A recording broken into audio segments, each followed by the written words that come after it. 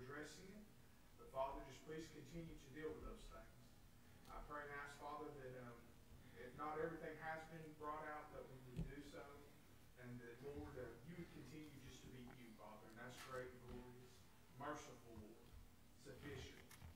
So please be with us this morning. Be with the pastor as he preaches. Be with the singers as they sing, Lord. Maybe there's somebody here that needs to testify. Maybe there's somebody here that needs to come to you, that needs to unload some burdens. I don't know what the needs are, but I know there's needs this morning. So thank you for allowing us the time to bring some of those before you. And I pray and ask that before the day ends, that all things would be brought out for you. So just bless this time we have together in the precious name of your Son, Jesus. Amen. Okay, birthdays and anniversaries. Birthdays. Dr. D. Lisa. Yeah, I'm glad you people are standing up so I don't have to be called out. Yeah. Anyone else? Any more birthdays? How about anniversaries? All right, well, let's sing. Let's stand and sing happy birthday. Come on, ready. Happy birthday to you. Happy birthday to you. Happy birthday, God bless you.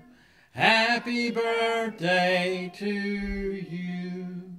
You may be seated, Dr. D.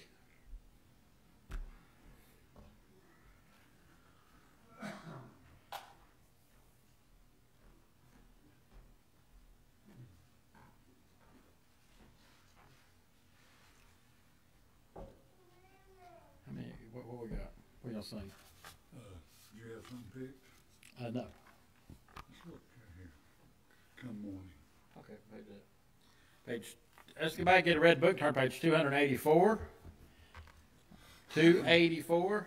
Stand up. Might as well. Yes. Stand to your feet. We're going to sing Come Morning. Sing stronger standing up. You sing stronger? Yeah.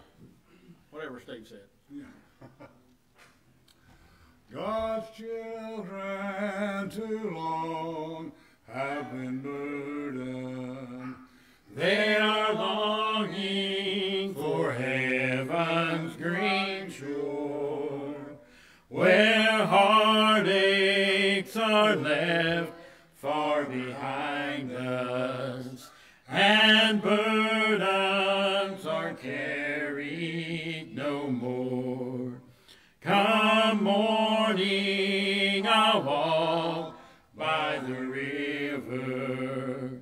I'll rest 'neath the evergreen tree. So I'll carry my cross through the midnight. Come morning, there's glory for me. Sometimes I'm despised and rejected, and I question, oh Father, how long? Then I take one more look at Mount Calvary, and it gives me the strength to go on. Come morning, I walk by the river. I'll rest 'neath the evergreen tree. So I'll carry my cross through the midnight. Come morning, there's glory for me. Fire ushers will come forward. We'll take up the morning offering.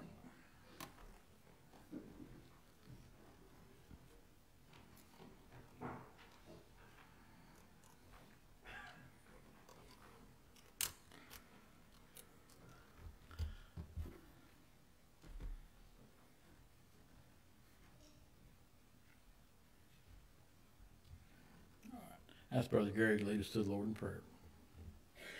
Our most kind, gracious Heavenly Father, as we come this morning, thanking you for the privilege to be back in your house once again. We thank you, Father, for all the blessings you've already bestowed upon us this day. this morning in the service. I ask Father to be the pastor of each hand and give him the words to speak and have us to hear this day. Help us, Lord, to take the preacher word and apply it to our everyday walk of life. We come this morning, Lord, praying for our nation, praying for our leaders. Ask, Lord, that they come to realize they need to be looking to you for guidance and direction. Lord, we ask you to bless the people of this nation. Ask you to see a great coming back into your house and worshiping you. We ask, Father, that you send us out to those that are lost, wherever they might be. Might be able to get them in to hear the preached word of Jesus Christ. We ask, Father, to let all of our sick and afflicted, that you touch them with that mighty healing hand, Lord. Restore them like you help them once again. That you deal with each request this morning, Lord, as only you can. That you bless us often, bless those who have to give, those who have not. That you go with us, Lord. Way this service now to the way of this day, Lord. Help us with whatever we do and whatever we say. Bring honor and glory unto you. Forgive us for our many sins and things like in Jesus' precious name. Amen.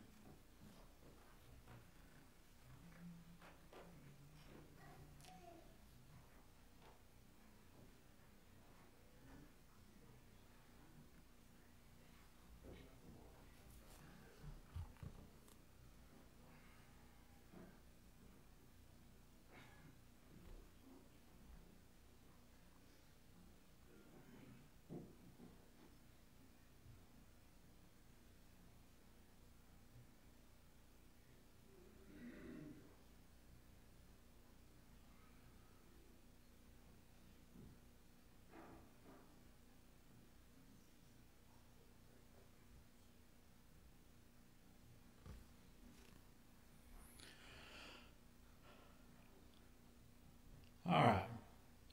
So again, don't forget homecoming next Sunday. We'll start at 10:30.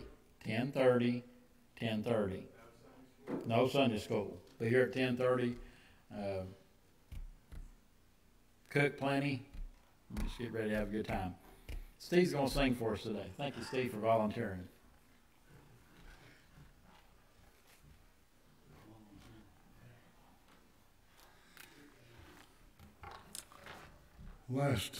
In the last little bit, we've had a in-law member, family member pass away. Family taking it hard. But she was known by all of them as a sinner saved by grace.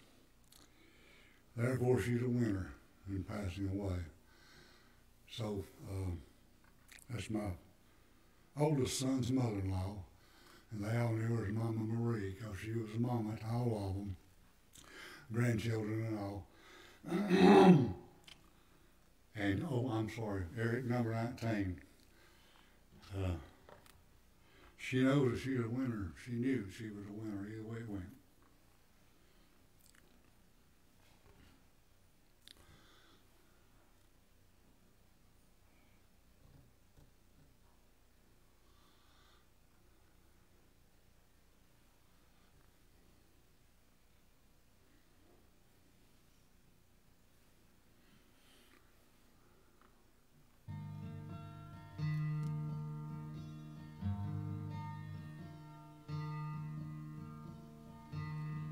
A loved one knew she'd reach the end of life's journey, but she'd been holding to God's hand a long, long time. And as I knelt beside her bed, my heart was thrilled at what she said.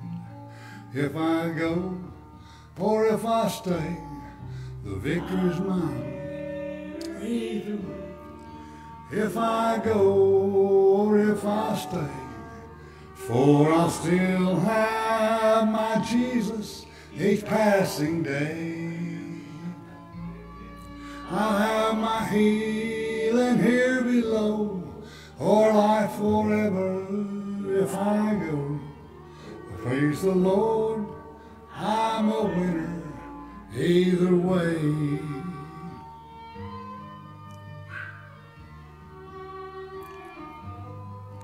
None of us really knows about tomorrow. We must prepare to go to heaven any day. But while we're here, let's trust the Lord. He'll lead us safe to our reward. And by His grace, we'll be a winner either way. I'm a winner either way, if I go or if I stay. For I'll still have my Jesus each passing day.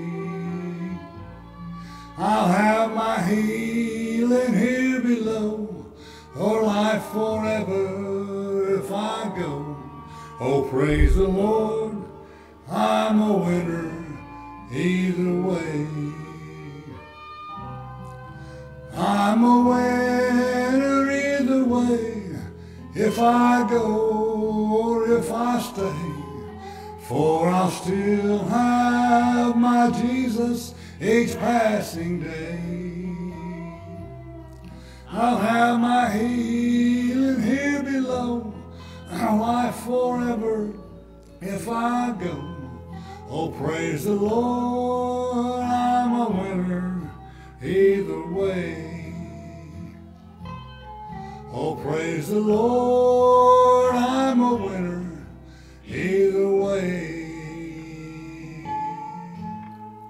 God bless you.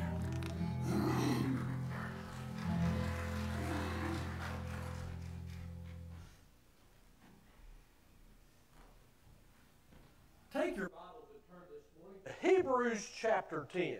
Hebrews chapter 10. As you're turning there, not too long ago, just within the past several weeks, we had the opportunity to do a study in the book of Revelation. Those of you that attended on Wednesday nights, we talked about the foretelling of what was to happen. We talked about the sincerity of how soon that could be, and how that we should be urgent in reaching others and in reaching out to the lost. And we talked about literally today could be the first day of the tribulation, meaning Jesus could come back before this hour even ends, and that would begin from this moment forward the tribulation, and obviously those things which play out in the book of Revelation. As I thought about that, there's a couple of other things that we need to understand as a church. And it troubles me that we don't look at this and take seriously what God has told us in Scripture when it comes to the assembling of ourselves together. You see, would you believe that this morning we're going to read a passage of Scripture that literally tells us that as the time draws nearer, as Jesus Christ's return draws and approaches, the Bible tells us that we should be absolutely fervent in our assembling together one with another. We're going to read about that this morning, but there's a couple of reasons why, and we're going to expound on those, on why it is that we would come and fellowship together. Now, you may be sitting there saying to yourself, well, Tim, of course a preacher is going to say that you ought to come and fellowship together. A preacher doesn't want to preach to just empty pews, and no doubt there's a little bit of that, I'm sure, that played a part in my thinking, but there's so much more than just the preaching when it comes to the assembling of ourselves together.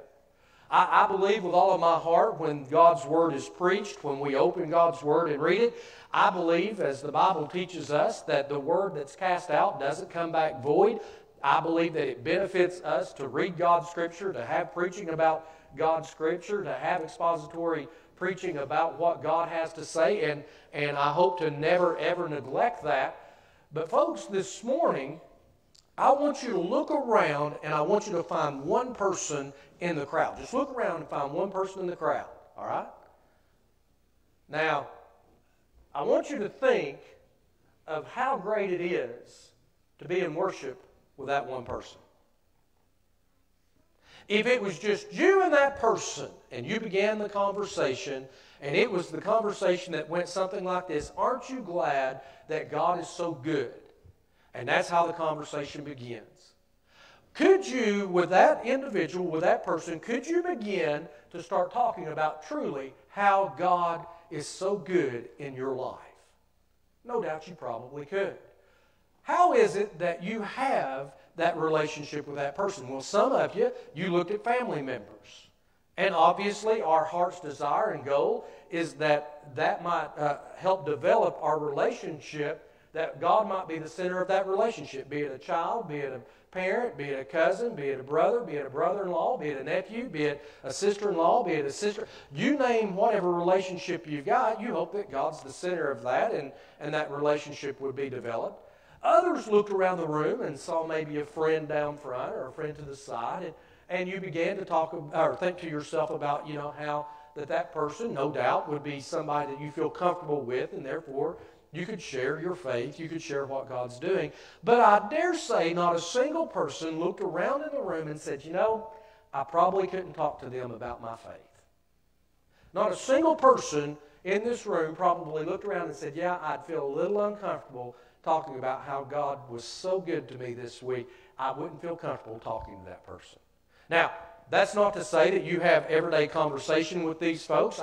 I would sit here and it would be a challenge for me to say that. I know that when I was just a teenager, me looking around and seeing a senior adult and talking about that would have been uncomfortable to have everyday conversation with them.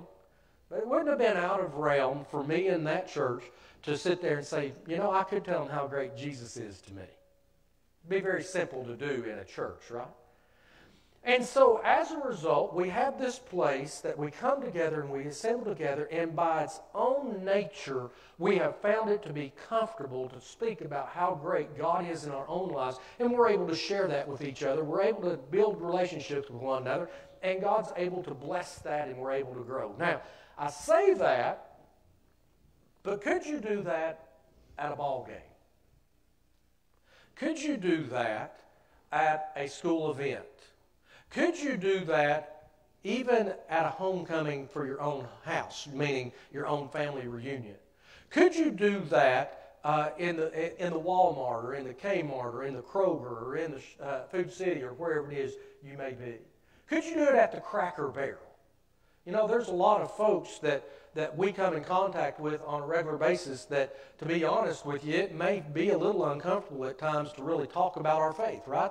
There just may be an environment where you don't feel good about doing that. But in church, man, you talk about being able to let it fly. Man, you can let it fly here at church, and everybody's going to agree, yep, God's been good to me, and we're all going to have those stories. What would happen if you found yourself in a life where you had no place to share that which God has done in your life that is good?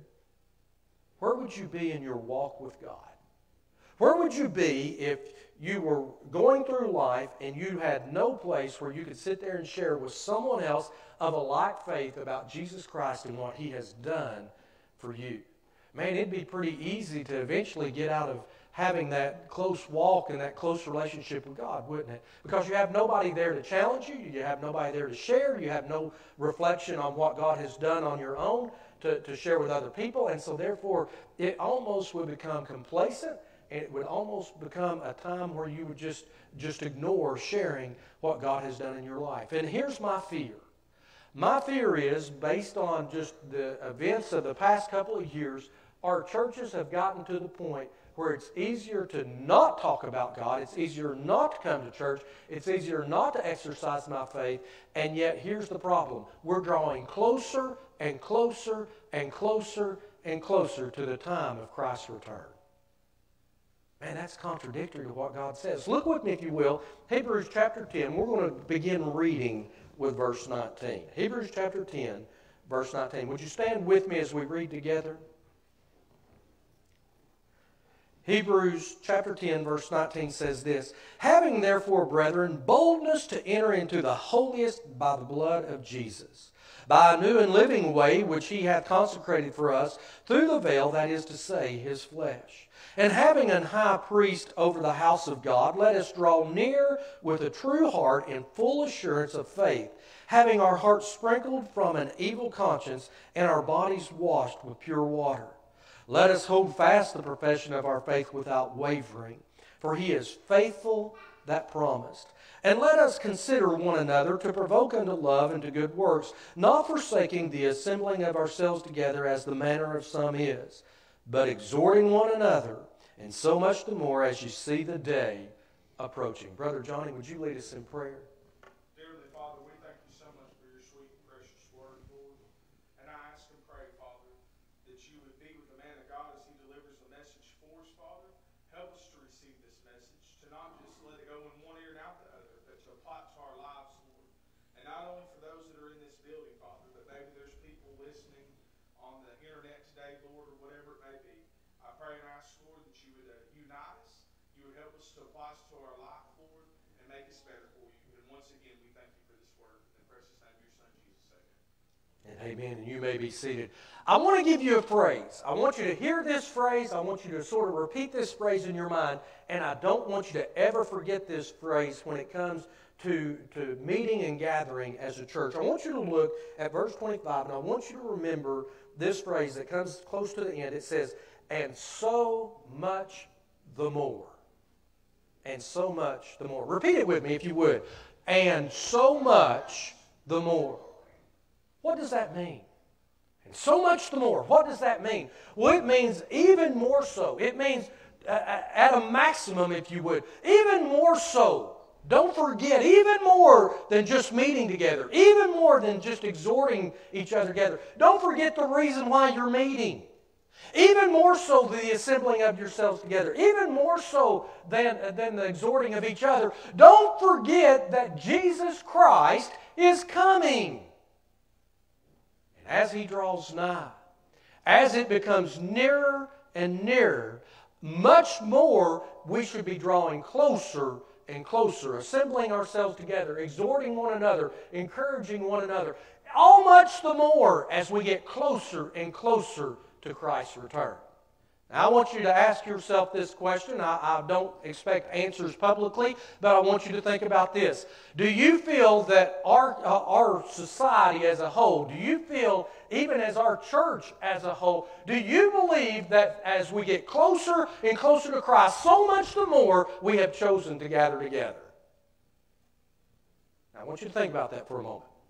As we've gotten closer and closer to the return of Christ, let's say that Jesus is coming this afternoon at 6 o'clock. Can we honestly say that over the past, let's use 3 or 4 years, can we honestly say that we have so much the more decided to meet together? That we have so much the more decided that we would come together and exhort one another? Have we chosen to do that? You see, unfortunately, as we look around, we know the true answer to that. We know that we haven't.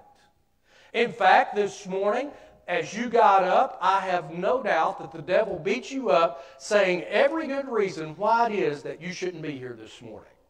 I have no doubt in that. And boy, you talk about the devil working overtime. If God is telling us so much the more that we ought to be here, I assure you the devil is working overtime. That's so much the more he's going to work to make sure you don't get here. This week, in particular this morning, I have no doubt that the devil really attacked you and tried his best to get you from gathering together, to get you to not come, to get you to not be a part of this service, to get you to stay at home and do whatever, or to go somewhere and do something else. And I have no doubt in my mind, as God has told us so much the more we should gather, the devil has worked so much the more to keep us from meeting. Now, folks, I'm going to tell you something. There's victory in that. You say, what are you talking about, Tim? Look around. People are missing this morning. How is there victory in that? I know without a doubt that if the devil is putting his energies and his effort into keeping his people from meeting, he knows that if they meet, God will move. And you know why you're here this morning? You may think it's because you've got something going on, or maybe you made a commitment, or maybe you made a promise, or maybe you decided that you needed to go somewhere afterwards and it was just easier to be here than it was to be at home. A lot of different reasons in your mind may be coming to mind as to why you're here, but I'm going to tell you why you're here. God put it in your heart to be here. You say, Tim, no man, really? I was planning to go after church out to eat, and you know, I plan to meet a couple of my buddies at church, and we're going to leave from church to go out to eat. And I'm going to tell you that that was what was going on in your mind. But I assure you what's going on in your spirit is God urging you to come to this place. And that's the Holy Spirit moving in your life, and you don't even know it. You see, God's purpose for you being here this morning was so that you might hear this message, that it might move you to do something that you weren't even planning to do, that it might trigger something in your mind, that you hear something that you wouldn't have heard this week, that God has specially prepared for you, that lo and behold, in all my frailty and all my lack of ability, for whatever reason, God chose me to say something that you needed to hear, and now all of a sudden you're able to take it and use it, and God's able to bless you because of it. This morning, you're not here by mistake. I sometimes get so frustrated when I hear people say, well, yeah, I went to church and you know, I just happened to accidentally be there and then God did something. No, let me tell you something. God knew that was going to happen from the very beginning. Don't ever think, don't ever in your mind believe that God is ever surprised by anything. He wasn't surprised when His Son went to Calvary, and He's sure not surprised with my faults and flaws, and He's sure not surprised by my willing to come and rededicate my life. God is not surprised. But you know what it takes from us? It takes from us a willingness to obey. You see, Johnny, God had in store all along today for you to hear something. God had for you and you alone something that was special. And God says, I'm going to give it to Johnny. And the rest of the church gets to hear it. It may touch other people's lives. It may be important to them as well. But Johnny, this is specific to you. God is not sitting there saying, oh yeah, it's just a carte blanche, here you go. God has a special message for you.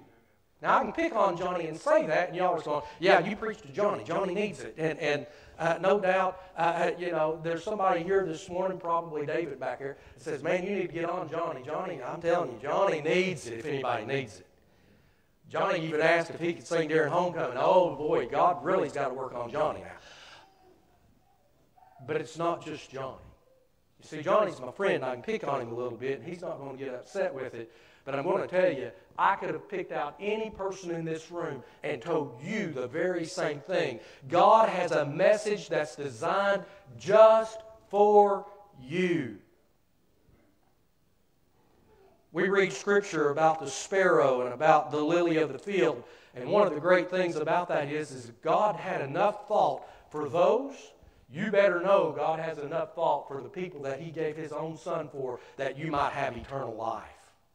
And God says, by the shedding of His blood, and we just read it just a moment ago, by the shedding of His blood with His flesh, the veil was torn from top to bottom. You're now no longer held on the outside of the Holy of Holies. You are invited in. There is a royal priesthood of the church, and you're a part of that if you know Jesus, and you're able to enter in. You've been sprinkled with the blood of Christ. You've been covered with the blood of Christ. You've been washed with the blood of Christ. And now you can walk into the Holy of Holies with the greatest of confidence, knowing that God has a place for you to come and meet with Him. And it's called the church.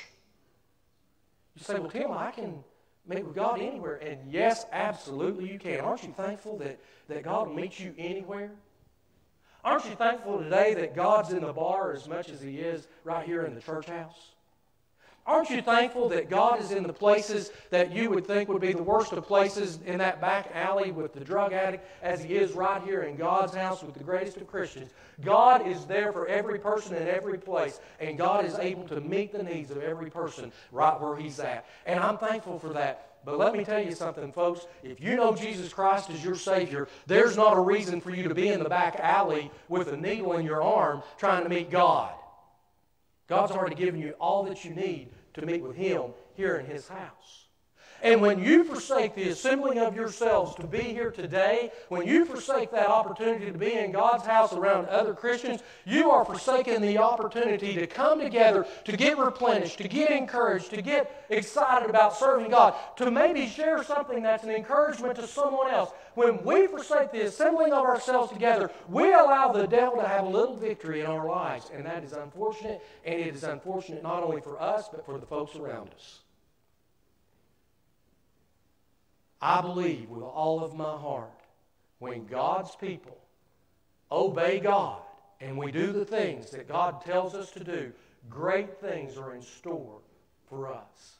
One of the reasons why I enjoy coming to church, one of the reasons why I love getting up in the morning on a Sunday morning and driving down to church is because I know that every single time I meet in God's house with other Christians, I know that my voice goes up to heaven and God hears it and God joins us and gathers with us. Where two or more are gathered together in my name, there's where I'm going to be, right? And we know that, and man, I get excited about that. I get encouraged by that. I just sometimes think to myself, God, what are you going to unfold upon your people today? But I'm also going to tell you there's some days I sit there and I realize, man, the devil sure does like to beat me up on Sunday morning. Man, the devil sure does like to put obstacles in my way to get to God's house. Man, God sure does love to stop His people from coming to this place and worshiping God openly and freely as we can right now. I made the comment about a year and a half ago, maybe a year ago. I made the comment, and I stick by it even today. You talk about a trial run for the devil. The devil had a trial run on how to shut down the church with COVID, and he succeeded. He succeeded on knowing exactly what he could do to allow a government to step in and tell a church that they have to close down. Now, I'm going to be the first to tell you, I understood the seriousness of COVID. I understood our responsibilities as a part of the community when it dealt with COVID. We took the steps that led us to do the things that we did because of that responsibility. And I look back and I think, are there regrets? Yes. Are there disappointments? Yes. But do I believe in my heart that the decisions were made were the right decisions at the time? Yes, I do. And I'm going to tell you why. I believe that we acted responsibly as based on what we knew responsibilities were. But here's the problem. That decision was made at this church by its leadership for the benefit of its people. What I don't agree with is a mandate from a government telling a church that they are to shut down. And I will never, ever agree with that. And you say, Tim, you're getting political. No, it has nothing to do with politics. I want you to hear this and hear this clearly. When you have a heart that's open to God, the church has no place, the world has no place, and your government has no place to tell you how to do that worship. Now, if this church would have chosen to come together, to meet and to gather, we would have done so, but we would have done so with the guidance of God, not with the issuance of an edict from a government. I say that because there were certain places in this country that did demand churches shut down. And they did it under the false pretense that it's for the good of all, but yet Walmart was wide open. It was for the good of all, but schools were still going on. It was for the good of all, but lo and behold, if it meant making money, that's a different ballgame. And it troubles me that our churches were so quick to surrender that right. And you say, Tim, are you trying to move now from the assembling of ourselves together to now this idea of our constitutional rights and things of that nature? Not entirely, no, but there is a part in that. Folks, I say that because when we choose to forsake the assembling of ourselves together, we open the doors for a government to come in and say, you can no longer worship, you can no longer meet, you can no longer gather, and when that happens, then how will you have the opportunity to meet except underground? Today, we can do it openly. And do you know what our response is? I might go and I might not. So if it's that response now while it's open, what do you think your response is going to be if all of a sudden the government says shut down? You're not going to care. You're not going to be active in an underground church. You're just going to say, oh, whatever. As a result, what's going to happen to our faith? As we read the book of Revelation, I saw these things playing out just based on what has happened in the world today. Forget about all that's going to happen in the time of tribulation. Just as of today, how easy it would be to shut down the churches in America. Folks, there's already countries in this world that are shut down now to the churches, and it has to be underground. And thankful to God, there are people that have a passion for Jesus and a passion for the church, that they gather with the understanding that it could mean their life. And we won't even get up on a Sunday morning to come to an open worship service to give God praise and thanks for how free we really are. Now, I say all that, and I'm sure you're sitting here saying, man, Tim, you're stepping on my toes, you're throwing stuff at me, man, you're getting bitter, and you're getting ugly, and you're getting all evil, and I just don't like none of it. I'm going to let you know, here's the good part of it. I'm going to change gears for a moment. You've heard the fussing. You heard me sort of share why it's important to me, but you've also heard the fussing, that we're not doing what God wants us to do. We're not being faithful, and how that we ought to be doing it. Here's the best part about being a Christian.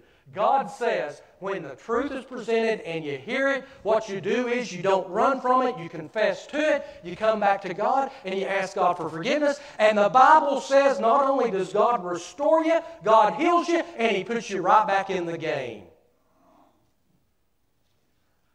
Now, you knew I couldn't go the whole entire service without throwing a football analogy at you after Alabama lost the football game yesterday, right? I want to throw something at you. This quarterback for Texas A&M comes in, he gets the football, he makes a throw, touchdown. Man, it's awesome. Everybody's screaming and yelling. And lo and behold, that quarterback has somebody roll across his leg, and he goes down. And I looked over at Dara, and I said, Dara, he's probably done. They literally help him off the field. He goes limping off. They're carrying him off, and he goes back under that little tent. And I said, I'll be shocked if he doesn't come out and he's not wearing a boot and he's got a broken ankle. I'll be shocked. Well, he came back out. Not only did he come back out, there wasn't a boot. Not only did he take that field again, but he walked back out there and threw the winning pass ultimately. He threw a pass that got him right down to I think it was the 20, 25-yard line. Or the guy kicks the field goal, and Alabama loses the game, and everybody's just like, what just happened, right? This guy went under the tent, and I was convinced his night was done. Only to come back out and have the opportunity to make a play that brought them right back down the field, that gave them the chance to ultimately kick the field goal and beat Alabama. Now, I want you to know something. Those people talked about him all night long. This morning I got up, they were still talking about this quarterback from Texas A&M. By the way, he was a backup. He wasn't the starter at the beginning of the year. That guy got hurt. He had to come into the game. So that guy has been talked about all night long, got talked about all morning this morning, and I'm sitting there thinking to myself, man, I'm even preaching a sermon this morning about this one guy. But here's the illustration I want you to know. Sometimes we are just like that quarterback, where all of a sudden somebody rolls up on our leg, and all of a sudden we are convinced that's the last play that I'll ever make for God. That's the last thing God's ever going to let me do. My faith isn't where it ought to be. My heart's not where it ought to be. My walk with Christ is not where it ought to be. There's no way, as I look back, that's the last thing that God's going to ever have me do. And that's the way we enter into life. And all of a sudden, we hear the truth, and the truth is presented, and you're able to hear what God has said to each one of us, and something clicks. God, I hear you. God, I know the answer. God, you put it in my heart. God, you told me long ago when I studied that when you said, if I'm faithful and just to confess my sins to you, you're faithful and just to forgive me of my sins and cleanse me unto righteousness. And so at that moment you come and you say, God, I open my heart to you. God, I confess my sins to you. God, I want to get back in the game. God, I am sorry. I confess my sins to you. I ask for your forgiveness. And as a Christian, God does exactly what He says that He's going to do for you. He forgives you of your sins and makes you whole. And then God does the greatest thing for the Christian next to his salvation is this. I'm going to pick on Johnny again. Hey, Johnny, you've asked for forgiveness. I know you're repenting of your sins, and I know that you're back in the game. I know that you're longing to do what I want you to do. So, Johnny, here's what I want you to do. I want you to go right back in, and I want you to keep doing what I ask you to do, because I've got a special plan just for you. And so Johnny goes back in the game. And Johnny may not even realize it, but God has somebody already waiting on him if he'll just repent and turn back to him. Already waiting for when Johnny confesses his sin, for when Johnny says, God, I'm sorry, for when God says to Johnny, Johnny, you're forgiven of your sins and you're made whole. Johnny, there's somebody special waiting for you to go and reach and to share your testimony, or to go and reach and share God's word, and they're waiting on you. But you know what? God's waiting on us to make that first response of, God, I confess my sins to you. Would you forgive me? And the minute we do, God is back in action, giving us our plan of what we should be doing with our lives if we'll be obedient. Now, I say that to say this morning. Remember when I said I was going to give you that word of encouragement? This morning, if you're here, and you know that your walk with Christ isn't where it ought to be, or you know that there's things in your mind that are taking you away from doing the will of God, if you know in your own heart that there are things that are stumbling blocks along your path, and you need to open it up to God, I want you to know this morning, if you're willing today, if you're willing this morning to come and literally get before God and say, God, I ask you to forgive me of my sins this morning. God, I want to repent of those sins, and I want to turn back to you, and I want to open my life back up to you. God, whatever it is, you lead me and I will follow. I'll be obeyed. I want you to know God has something waiting for you to do as you get back up and as you head back out. God has a plan for you that's only waiting on the other side of these walls. But we first must act in obedience to him. Oh, I pray that you will. Lost person, I pray that as you've gathered this morning that you understand with all your heart, we have a loving God who's given you this opportunity in this place. You've gathered this morning not even knowing why it is you're here, and yet God has something just for you today. It's his Son, it's his gift of salvation, and it's forgiveness of sin if you'll just come. Oh, I pray that you will. Will you stand with me with heads bowed and with eyes closed this morning? And as Brother David makes his way back, as he gets ready to sing a song and hymn of invitation this morning, I just want to ask you, with heads bowed and with eyes closed, has God spoken to you today? Has God laid something on your heart today? Maybe it's not necessarily that you need to do something, but you know that there are others around you that need to make some decisions, and you know that God's put it on your heart to share that with those folks. Maybe this morning God's telling you what you need to do is when you get home today, pick up the phone and call and tell others how you missed them today and how you long for them to be back in the gathering of our church, that they might be able to worship him with you. Oh, I pray that whatever God lays on your heart, that not only would you bathe it in prayer, but that you'd be obedient to his calling, that we might be submissive to him this morning, not to our will, but to his. Oh, I pray that you'll come. Father, I pray that you might have your way during this time of invitation. God, that when it's all said and done this morning, that everything that we do might be pleasing to you. And Father, that as we go forward out into the world, that God, you might already have those opportunities before us ready to go. And that we might be faithful to do the things which you place upon our hearts. For it's in your name we pray. And with heads bowed and with eyes closed, has God spoken to you this morning? And as Brother David sings, would you come?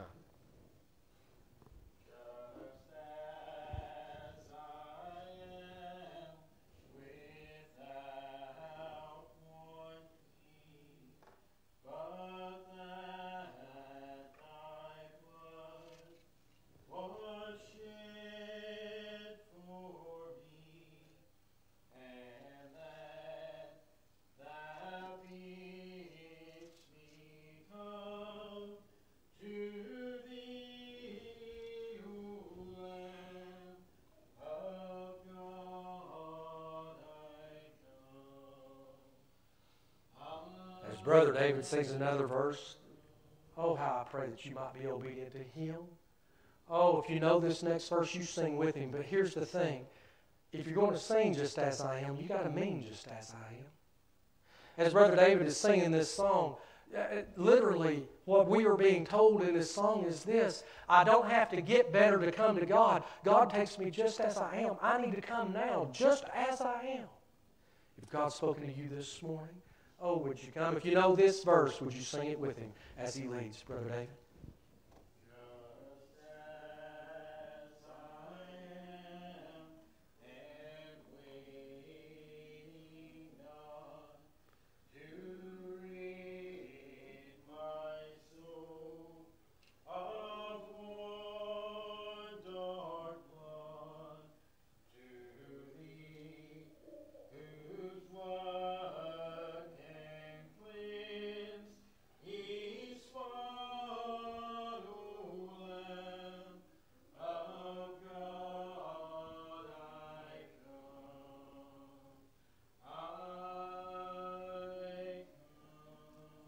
I'm so glad you were here this morning. I hope and pray you'll join with us this Wednesday night in our Bible study. Don't forget, go home, make plenty of phone calls, reach out to your friends, loved ones, those who maybe are members who haven't been here for a while.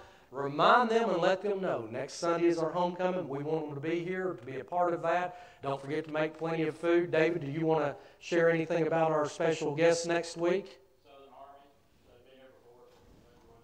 And certainly we're excited about having them with us next Sunday. Brother Eric. Starting at 10:30. Don't forget, 10:30 next Sunday. There won't be Sunday school. Our service starts at 10:30. And so you'll want to come and be a part of that as we have a great time just worshiping and celebrating in the Lord. Anyone else?